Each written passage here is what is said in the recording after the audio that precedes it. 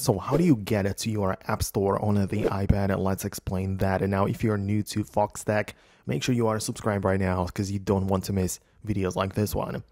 Anyways, in order to find the App Store, if you cannot find it, you need to make sure you go to the app library by scrolling all the way to the left so you get to the most right section right there, and you can just find all of your apps right here. You can go to the search mode where all of your apps are sorted alphabetically, so App Store should be right away showing up for you, and if not, you can also just search for it manually.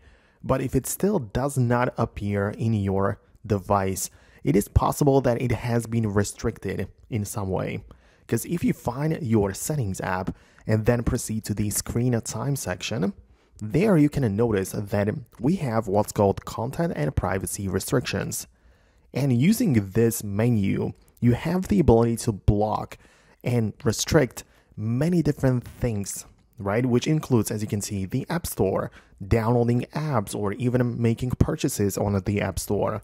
And if any of these options or restrictions are enabled, it can make the whole App Store disappear, right? So either ensure that you have the App Store enabled and allowed right here, that everything works fine, or you can turn off all of the restrictions right here and it will make the App Store reappear.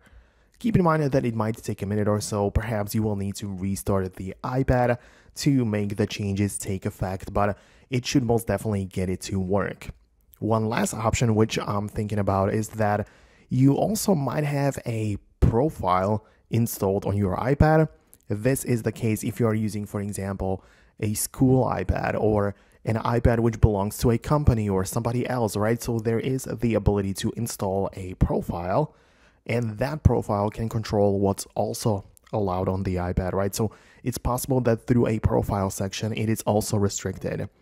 But if you go or fix all of these issues, you should most definitely have access to the App Store and be able to download apps normally. So that's it from me. Let me know if it worked for you or if you managed to find and get to your App Store. Thanks a lot, and I'll see you later.